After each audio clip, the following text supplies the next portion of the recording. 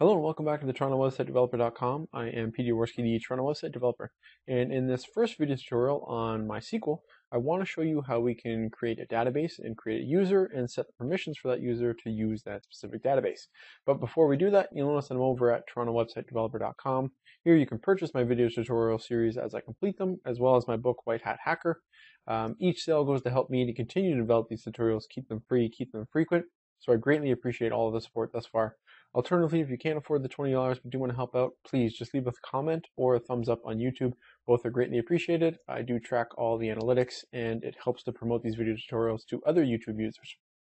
So that said, why don't we take a look at our dev environment. So I'm going to be using Unix for this video tutorial series. And to do that, I'm just running Oracle VirtualBox. And you can see I logged in here to MySQL and I was checking things out. I didn't start with how to set up MySQL because I figure there are lots of tutorials out there already. I do have a video tutorial series on getting Drupal set up and running on AWS, and so that shows you how to do MySQL installation, so you can always just use that. So that said, I'm going to connect to MySQL, which is running local here. And I just do that with the command MySQL-U to tell it I'm passing in a username. So it's space root, and then I'm passing in -p. And the reason why I use -p is because I'm going to type in my password. That's the secure way of doing this so that it doesn't show up in your history of commands. So I'm going to hit -p and I'm going to enter my password here. And you'll see now I'm on a MySQL command line. And I can do a whole bunch of stuff here. I can look at the databases that already exist. So just show databases, and there's what I've got. So I want to create a new one for this video tutorial series. So I do that with the command create database, and let's call this MySQL, just call it toots. So there we go, create the database. So now that I've got that, what I want to do is want to create a user who can then perform actions on this database. And to do that, I should have kept this open. I apologize. We're just going to do a quick Google search here for create user MySQL. And the reason why we do that is because I want to show you the actual reference manual. There's a ton of stuff here. So you'll notice the URL here. We're over at MySQL reference, and here's all the stuff that you can do when you create a user. We're not going to do half of this, and I don't think you normally will. You'll typically end up using just this this guy here, and you can set the password to expire. You don't have to, but this is what we'll be doing. We'll be creating a user at localhost, and we'll be identifying it by a specific password. Now, quick thing to note here, you'll see that I'll be using localhost. If you're using a remote database, so you're using, say, AWS RDS, I believe you typically end up passing in the % symbol here, if not the actual host itself. No, I could be lying to you. Anyways, the reason why I'm flagging is because localhost and %sign are very different. The localhost actually refers to the localhost and doesn't use a socket. The %sign will cover every address except for localhost. So again, I can't remember when you're using AWS which one you use. I think it's the %sign because I've run into that a couple times. So I flagged that here.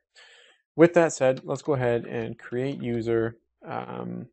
I always forget the syntax. So it's create user. We're going to put this into quotes. We'll just call this MySQL user at, and then we'll just put password so we don't care. Oops, no, sorry, this is localhost identified by password. I think that's it. So there we go. We've created our user. Now what we need to do is actually grant the permissions for that user. So again, looking at the reference manual here, you can see that there's the grant function. And this is how you can define permissions. So you can see that you can actually add them to every single database. You can add them to every single database and every single table, a database specifically in a table, routines, a whole bunch of things. So there's a whole whack of different things that you can do here. Typically when you're creating a user, I guess in most cases, unless you're doing something super complex, you're just going to create the user. You're going to grant them permissions to a database and allow them to do whatever it is you want. If you just want selects, you can just do selects. Typically, I've seen it's usually grant all on a specific database. So that's what we're going to do. So here, I'm just going to go grant all. Oh man, I just keep forgetting permissions. So grant all on And then we called our database MySQL star. So all of the tables for that specific database, and then our user. So this is MySQL user at localhost. And then last thing you want to do is flush privileges.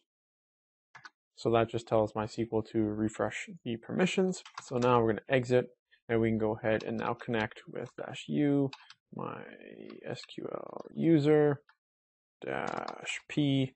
And I'll show you here. I'll just actually pass in password to show you what happens. So we're now connected, and if we look at show databases, you can see I only see MySQL tutorials and then information schema, whereas before when we were logged in as root, we could see all of these different ones. And just before we sign off, if we look at history of my commands, you can see a whole bunch of other stuff I was doing for other tutorials, but here, most notably, 1594, you can see the actual password, whereas when I logged in as root, you don't see the password. So that's why you typically do not do this. Always pass in -p and then type in the password yourself, or set up some other command to have that done for you. But that's it for this video tutorial. I just wanted to show you how we create a database, create a user. Now in the next video tutorial, we'll go ahead and we'll start setting up the tables to do that, and we'll look at CRUD functionality. So again, hopefully this video tutorial helps you. If it does, please leave a comment, leave a thumbs up. Greatly appreciate it. We'll see you for the next one. Thanks very much for watching.